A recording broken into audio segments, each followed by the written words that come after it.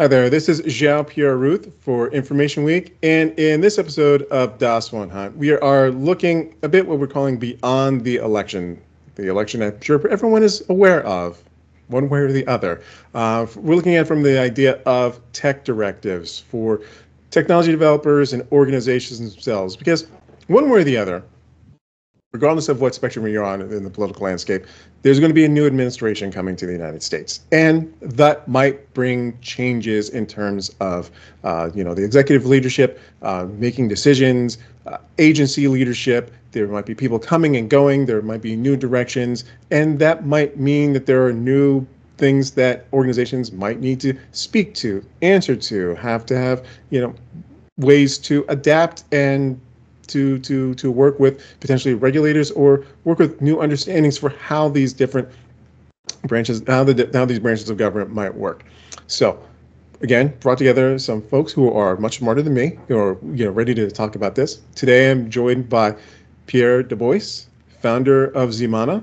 Thank you for coming back again onto the show, and also joined by Gary Barlet, public sector CTO for Illumio. Gentlemen, thank you both for being on the show today. Thanks for having us. Thank you. Great to be here.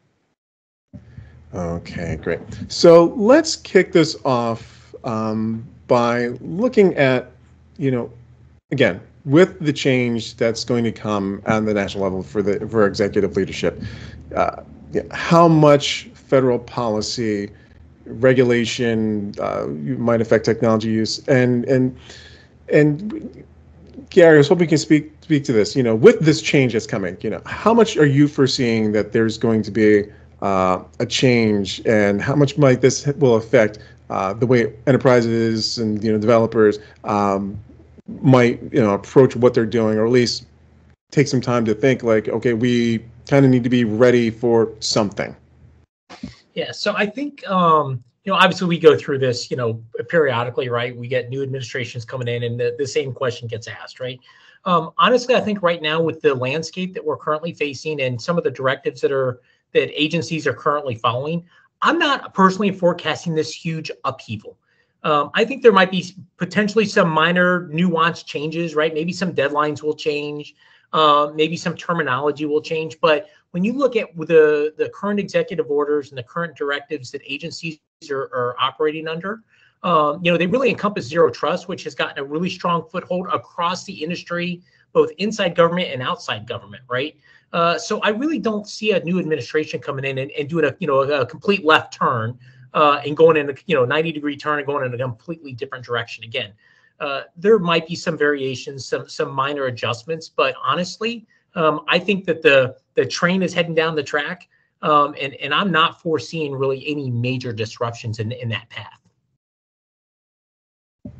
Gotcha. Thank you so much for that. Pierre, historically, how much has federal policy and regulation really affected technology and operations by enterprises and organizations? Have they had like a really, there are certain policies and certain things that are still, very much in the works where policy is trying to catch up to technology, but how significant of a role has that had on the way enterprises and other organizations might have like approached, the way they've been going forward or trying to develop and go forward? It's definitely, I think it's easy to say that technology is somehow, it's kind of almost led a lot of government response to technology. It's almost like government's really kind of playing catch up. We're still sitting, it's coming into 2025, and we're still sitting without a national data privacy policy. And now on top of that, we're facing with AI. But having said that, the strides that I know the Trump administration, there was an executive order on AI during Trump's time, and then there was also an executive order during Biden's time. And to what Gary's point is, there's been some executive interest, and enough where they brought in the execs from who are leading at AI now. So there's a lot of push that's coming. It has been developing for a while. I'm hoping it means that no matter who comes into the office, we won't take the left turn. And I agree with Gary. That's probably chances of that happening has to be something along the lines of a major event to change things around. But having said that, I think the influence where government has been placed in the technology has been gradual, and that actually may be an advantage, because there's so many things in technology that it feels fast, but you don't want government to over respond to the technology, particularly in cases that where technology may not last out the way that you think it will. I mean, let's face it, you don't want anyone passing a law against Betamax in 2025, basically, anytime soon. But we do need to have, I think the influence has been gradual, and I think that has been beneficial for both government in terms of planning direction, and for technology companies in terms of planning their directions as well too, and how to respond to that. Gotcha. Great. Thank you very much for that. For both of you, again, really, leading off of that, there are different levels, different layers of policy that can come into play. There's actual laws, agencies and regulators, and then there's executive orders that can come directly from pen from the desk of the president. And how much weight, from what you've seen, have executive orders had on technology and its use and its operations? I'm speaking to executive orders because of the idea is that the executive orders have a tendency to be a bit more immediate in their drafting and then their appearance, and then now it's going into action versus the various ways that other layers of policy, be it laws that have to go through various negotiations through committees, even when regulators try to establish rules, there might be a public comment period, what have you, but executive orders, they can be like, I've drafted this, and so mote it be. So I get a sense from what we have seen already, across various administrations, how much weight have they had on the way technology has been, again, used, operated, developed? Yeah, so I'll start with that one. So I was a federal CIO for 10 years, so I was on the receiving end of executive orders. So on one hand, you look at them and go, hey, this is great, right? Because oftentimes when I'm sitting in the room with the other executives of an agency, it's not the, hey, Gary wants to do this great idea, right? It's really nice when I can point to a letter from the president and go, hey, the president of the United States is telling us we should go do something, right? So it's really advantageous, right, when there is an executive order like that you can point to, because it really gives some validity if you're really pushing hard to try to get something done. On the flip side, traditionally executive orders are unfunded mandates, right? They come out with these great ideas because it's easy to sit in an office and sign a piece of paper. You're not worried about how you're going to pay to do whatever it is you're just telling people to do.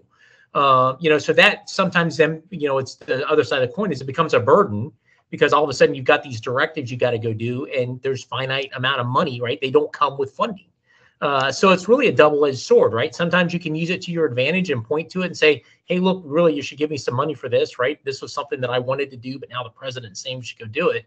But oftentimes the agency heads go, it's great the president's saying go do this, but he didn't give me any money to do it, so it really can't be that important. So it's kind of a really interesting dynamic. I would agree with Gary on that quite a bit. I think on the surface, the executive order, from a public's point of view, it serves as response to something that needs to be done. But the budgeting is a big part of it, and I think for the administration, I think makes the difference in how the executive order is accepted. When you looked at what between Trump and versus Biden, there's some differences, and those differences play in terms of just their administration style and the teams that they built around them, and that leads into the larger discussion of, yes, I'm writing this executive order, and what sort of budgeting, what sort of consequential actions come from it. So there can be, I think the difference really comes into not with the executive order, but with the administration and the entire team that's been built around it that kind of influences where the private sector responds. And I think Gary brings up a good point of, if you're going to be an executive order, there needs to be something behind that. And there may be some things, honestly, that probably should not be in an executive order. It probably really should be codified into a law where people can plan budgets and plan resources accordingly to make something much more successful.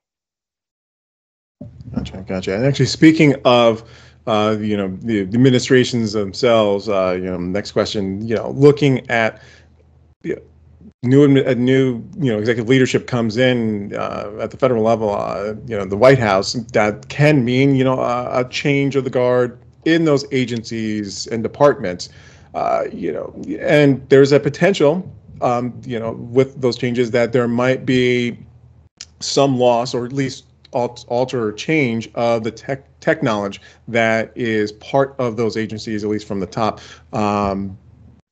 Also potentially with some policymakers, but is that a concern?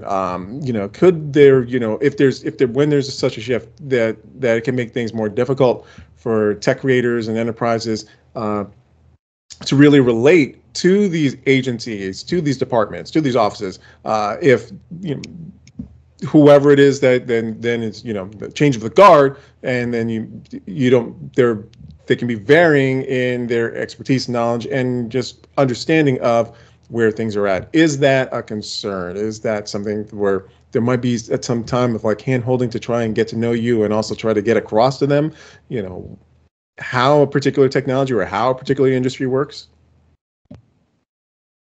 Yeah, so I would say yes. There is concern, right? Anytime you have any kind of change at the top, there's always there's a lot of re-explaining that has to be done. Like when you're in the middle layers, or right, you got to go in and re-explain. Oftentimes, new leaders come in and go, "Hey, I want to put a pause on everything until give me 6 months, right? Give me the infamous, give me 6 months to really figure out what's going on and figure out what's important." And that can really have a significant impact on trying to get, especially from a technology deployment perspective, right? You're just about to close on the procurement. I had this happen to me.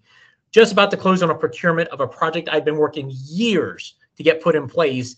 And a new boss walks in the door and says, "Well, time out, right? That's a lot of money. I need to understand this." And then, all of a sudden, this thing that I was just really ready to go on is suddenly kicked down the road. It literally got kicked down the road 6 months.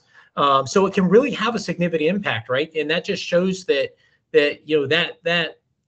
strength of leadership at the top has such a critical role with IT, right? And you always want to have the most successful IT programs have senior leadership buy-in and support, right?